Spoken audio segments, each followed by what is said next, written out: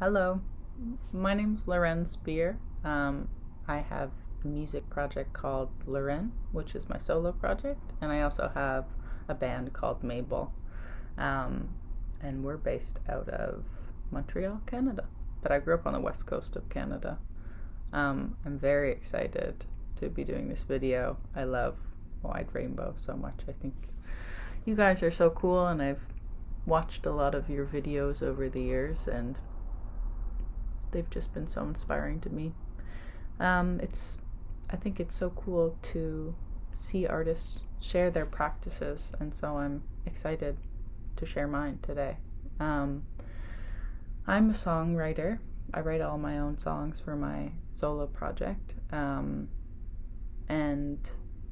I do it all in my room, which I'm in right now, usually on my bed, which I'm sitting on with my guitar here. So it's a very solitary practice. I've been talking to many other fellow musicians over the years about their own songwriting practice, and so interesting because everyone's is so different, and I think that's what's so cool about music, is there's no one way to do it, and nothing is wrong and everything is right, and the best thing to do is experiment and kind of follow whatever feels right to you. What feels right to me in songwriting is storytelling. So I listened to a lot of folk and bluegrass and country music growing up, and I still listen to it, but those genres I feel like lend themselves very well to creating a narrative and creating like little worlds and songs, which I feel like I gravitate towards, and I try and emulate in my own songwriting. So growing up, I played a lot of bluegrass music, as I said, which follows a pretty basic structure. So you hear a lot of these chords. Without the capo, that's G, C, D. So many songs.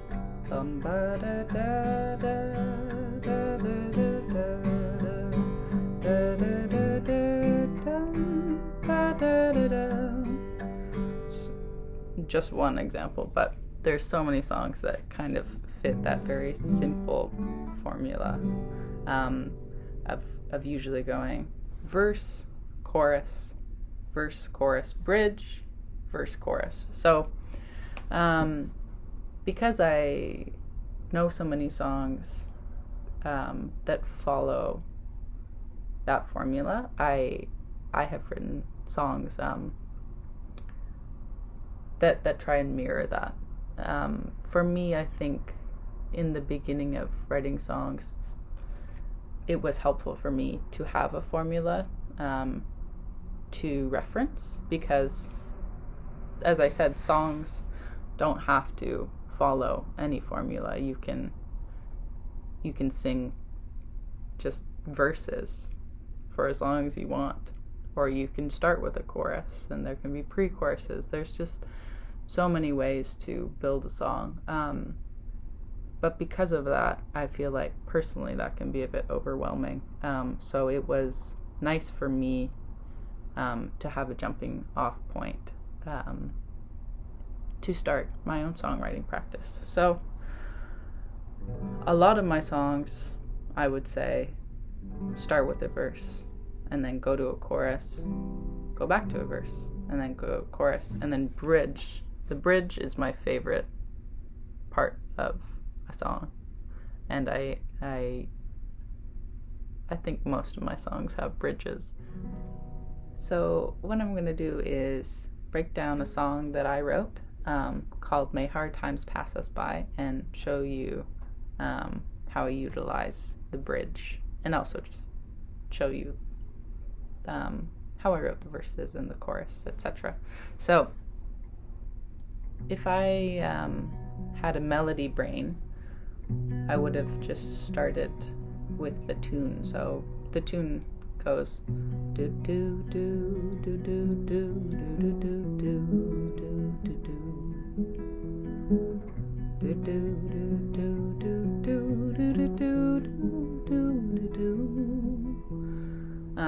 have a lot of friends that always start with the melody, and that's their starting point. But I love words, and I love metaphors, and I love just building a song around a feeling and a complete story. So for this, I wrote the song for someone when we were going through a hard time together.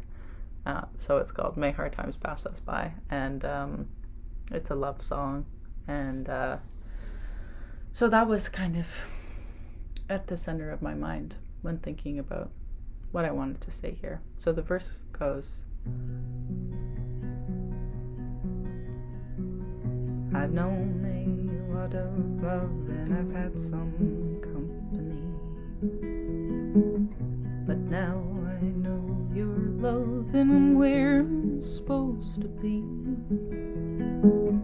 I took to you just like an arrow on the string. Well, I should have known one day you'd come for me. So you'll notice that there's a lot of rhyming going on. There's one line that says, I took to you just like the arrow. I took to you just like an arrow on the string. So that's like a reference to Cupid's arrow. And now it goes into the chorus. So I was using these two chords. Now I'm going to go up here.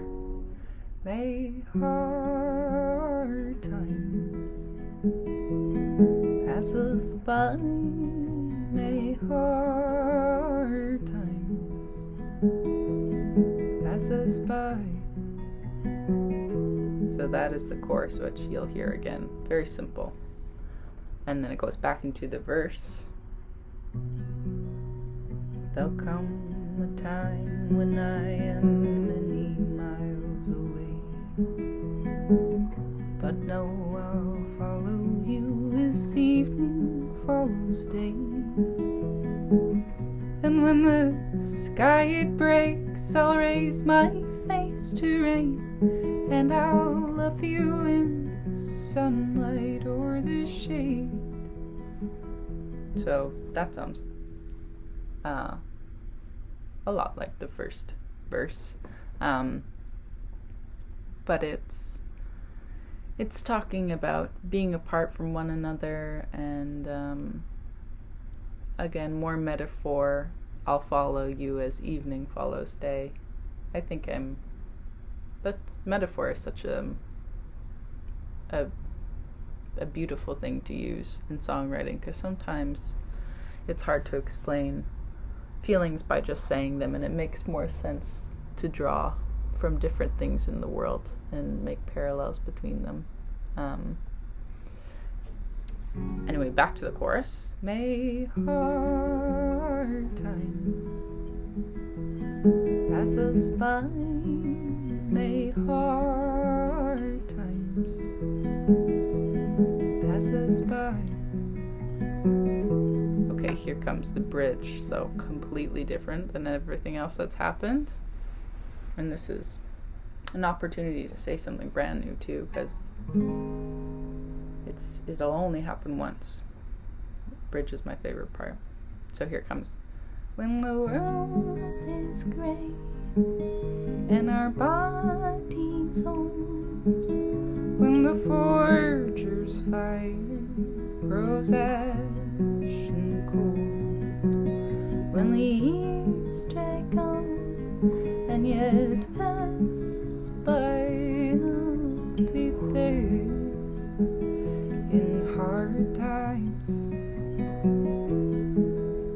Here comes another verse. If there's a day where winter comes without a spring, or when the birds above go silent with no singing, I'll stick with you just like the mew upon the wing, and we'll weather what the tides of life may bring. Now our final chorus. May hard times pass us by.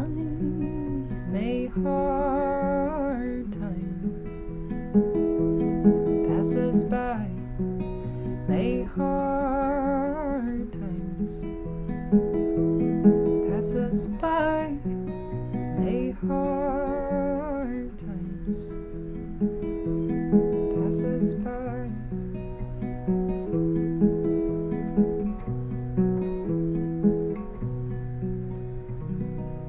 So at the end there, I just looped the chorus.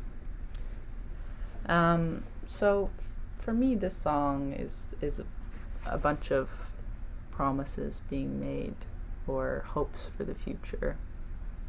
And it was written during the pandemic, where it was hard to know what the future was going to look like. So I talk about,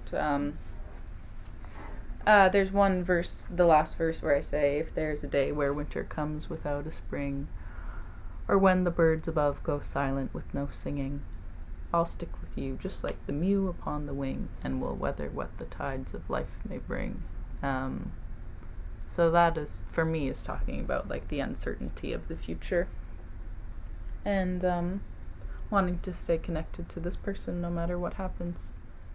For this song, I think I started writing it from a very personal place, and because of that, it felt kind of counterintuitive to release it and share it with the world, because it was just a message to a very specific person in my life.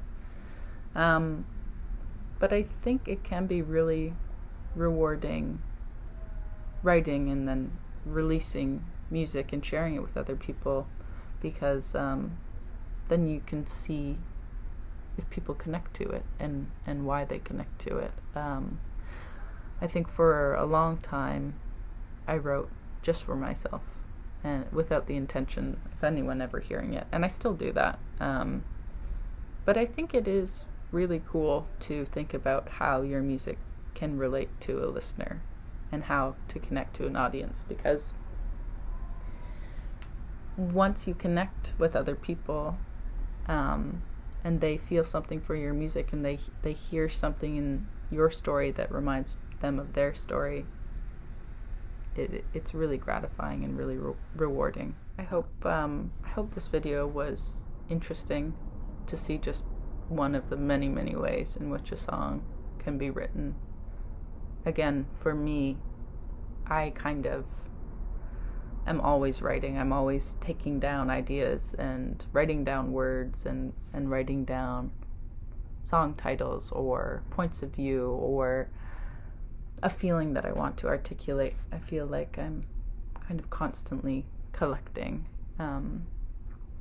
things that will eventually turn into a song. But that is just my way of doing it, and I think even my way of writing songs will progress, and it has progressed. And I think collaborating with different people really opens your mind to that, and I want to try starting a song by just thinking up a melody and having that be my jumping off point.